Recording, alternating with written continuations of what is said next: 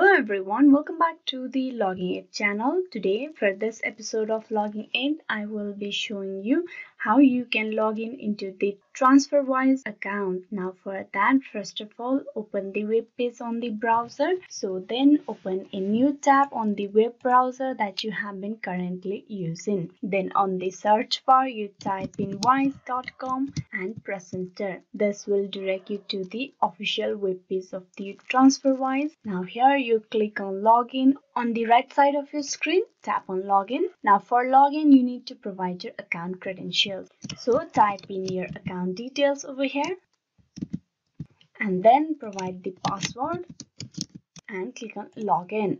You also need to verify your account while you log in or while you create your account. If you did not verify your account during your account creation period, you will be asked to verify while you log in. So I'm going to check my mail over here. Click on sign in, type in your email address, click on next, type in the password.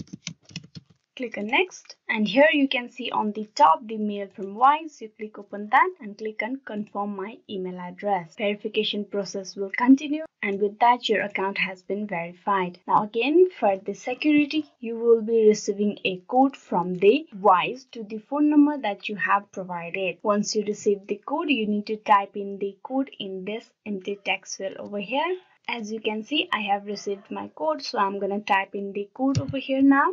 Click on done and you will be easily logged in into your account. Here you can see I'm going to reload this piece, and with that I will be logging into my account. This is how you can easily log in into your account by providing the account credential, that is your email address and password. But if you do not have confirmed your email address, you will need to go through the verification process for once again. Hope this video was useful, how you can log in into the TransferWise accounts of yours. Please like and subscribe the Logging Aid channel, and also don't forget to click on bell icon. Thank you.